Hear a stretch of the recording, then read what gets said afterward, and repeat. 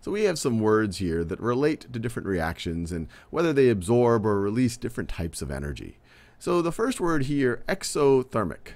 Exothermic, the root of the word is therm, which relates to heat. And this word indeed means a reaction that releases heat. Releases heat. And one way to think about it, if you're thinking about constant pressures or change in enthalpy, it can be viewed as your how much heat you absorb or release. So a negative change in enthalpy means that you're releasing heat. One way to think of, if you view enthalpy as heat content, you have less heat content after the reaction than before it, which meant you released heat, which means your change in enthalpy is going to be less than 0. So these all mean the same thing. Well, this is true. You're releasing heat. This is the same thing as releasing heat if you talk about constant pressure.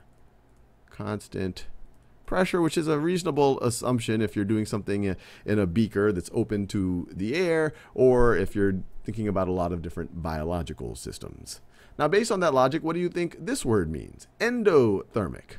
Well, endothermic, therm, same root, and now your prefix is endo. So this is a process that absorbs heat. Absorbs heat. Or if you're thinking at constant pressure, you can say your enthalpy after the reaction is going to be higher than the enthalpy before the reaction. So your delta H is going to be greater than 0. All right, fair enough. Now let's look at these two characters over here, exergonic and endergonic. So exergonic, the root here is ergon, and that you might not be as familiar with that as you are with therm, but you might have heard the word ergonomic. Say, hey, that's a nice ergonomic desk. That means it's a desk that's good to do work at, or it's a nice ergonomic chair. And ergon does indeed come from the Greek for work. And so exergonic is a reaction that releases work energy, or at least that's what the word implies. Releases, let me do that in the same color. This is something that is going to release work energy. And endergonic, same logic. Well, that's going to be something based on just the way the word is set up that absorbs work energy or uses work energy. Now, one of our variables or properties that we can use to think about energy that can be used for work is Gibbs free energy. And the formula for Gibbs free energy, if we're thinking about constant pressure and temperature, so let me write that down. So if we're talking about constant pressure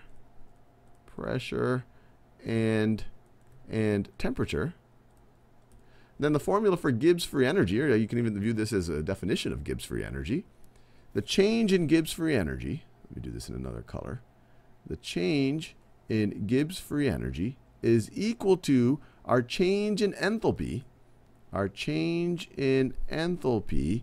minus, let me do this in a different color, minus our temperature times our change in entropy. And if this looks completely foreign to you, I encourage you to watch the video on Gibbs free energy.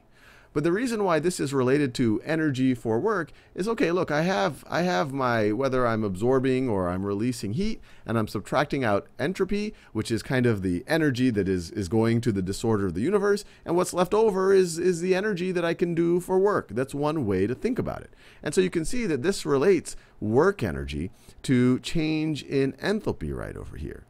And so exergonic, something that releases work energy, you could say that it has less work energy after the reaction than before it, your delta G is going to be less than 0. So let me write that down. So here, our delta G is going to be less than 0. And these reactions that release work energy, we've seen it in the video on Gibbs free energy, we consider these to be spontaneous. Spontaneous. These are going to move forward. And so these over here, the ones that absorb work energy, well, they're going to have more work energy in the system than before is one way to think about it. And so your delta G is going to be greater than 0. And we say these are not spontaneous. So these are not spontaneous. So now that we have the definitions out of the way and we have a way to relate these variables, let's look at these different scenarios of things that are exothermic and exergonic, or exothermic and endergonic, and see why they make an intuitive sense. So in this first reaction, it's exothermic. Our delta H is less than 0. That means it has less enthalpy after the reaction than before, which means it released heat. And so you can see here, this heat is being released. And where does that energy come from? Well, when it bonds in these new configurations on a net basis, the electrons are able to go to lower energy states and release that energy. And heat, if you're thinking about it on a microscopic scale, it's something that's raising a temperature, at least locally, which it means just about transferring kinetic energy to these microscopic molecules. Remember, when you're talking about heat or temperature, you're thinking about these macro variables. But on a microscopic variable, you're talking about kinetic energies and potential energies and things like that. So what's happening is these electrons are, when they get into a new configuration, they're going to release energy, and that can be transferred to the individual molecules. And so you see here, we've released energy, and we also have an increase in entropy. We have more entropy after the reaction than before the reaction. We have more objects right over here. There's more states in which they could actually be in, and they're actually moving faster. And so this one, we see if you apply the formula over here, this is going to be less than 0. This over here, delta S is going to be greater than 0. The temperature, that's going to be absolute temperature in terms of Kelvin, so it's always going to be positive. And so this whole term is going to be positive. So you're going to have a negative minus a positive is going to be negative. So our delta G is going to be less than 0. And we see that this is spontaneous. This is going to move forward. And it makes sense. It releases energy. The electrons like it. It creates a more disordered state. Another way to think about it is think about trying to do the reaction the other way. You're going to have to get some energy for those electrons to get into a higher energy state when they form these new bonds. You're going to have to get these 4 constituents together in the exact right way. That seems a lot less likely to happen than going in from the left to the right. Now let's think about something that absorbs heat. And this one's a little bit counterintuitive. It absorbs heat, but it's still going to be spontaneous. It's still going to be exergonic. It's still going to happen. So delta H is greater than 0. So it absorbs heat to happen. So I have these two molecules with these different constituents. They're about to collide. And we're saying that the temperature is high. If the temperature is low, this might not be spontaneous. But if the temperature is high enough, it will be. So the temperature high on a microscopic basis, you're saying, okay, these things just have a really high kinetic energy. They're going to ram into each other really fast. And they're going to ram into each other so fast that they can form all these other constituents. So you have the net entropy. The net entropy has increased. And even though over here our electrons are in a higher energy state to form these configurations, so it had to absorb heat. So it had to absorb heat energy. So we could say heat, but heat on a microscopic level, we're just talking about kind of kinetic energy of these molecules. So it had to absorb it. But where did that energy come from? Well, it came from the kinetic energy of the molecules. They might have had a certain kinetic energy before, but then some of that gets lost. So when they all get banged up into their different configurations. And if you're saying, well, I still don't get this, think about trying to do this reaction the other way. Try to get these 4 constituents in the right time all together, even though if they're happening, if they're put together the right way, their electrons could configure in a way to release energy. But this is super high temperature. This is a really, really chaotic system. It's not going to go from right to left. It's going to go from left to right. When it's really chaotic, things are banging each other really fast, you're more likely to go in a direction of higher entropy.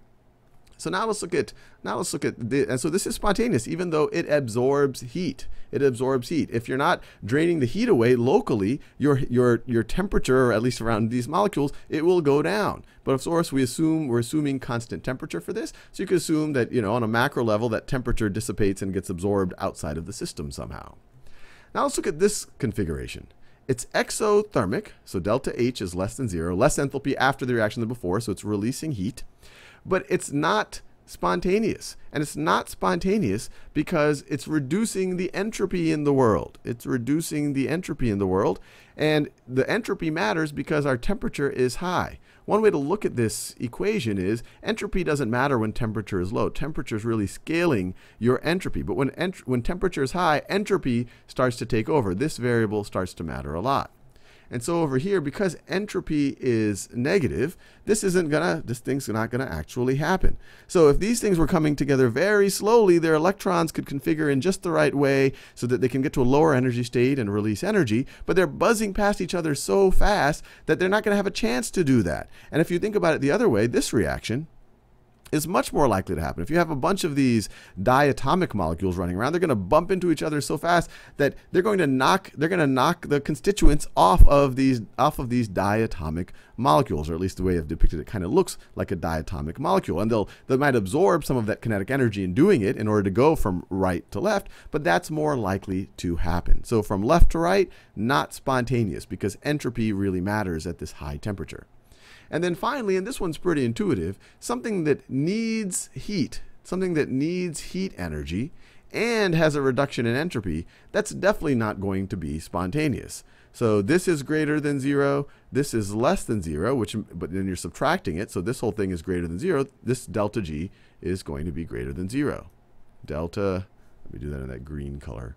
This delta G is going to be greater than 0. And it makes sense that you have these two molecules. They have to get together in just the right way. They need heat in order to proceed with this reaction to kind of excite the electrons to higher energy state to get into this, I guess you could say, less stable bond. Why would they do that? The reaction is much more likely to go in this way, where if you had a bunch of these molecules, they're all knocking into each other. They get into a more stable configuration, and there's more entropy when they split up than when they actually stay together. So delta G greater than 0. This is endergonic and endothermic. And of course, this one was delta G greater than 0. Even though this would release energy, the things are so chaotic, they're not going to have a chance to do that, and you're much more likely to go in the direction of maximizing entropy. And so this one also is not spontaneous.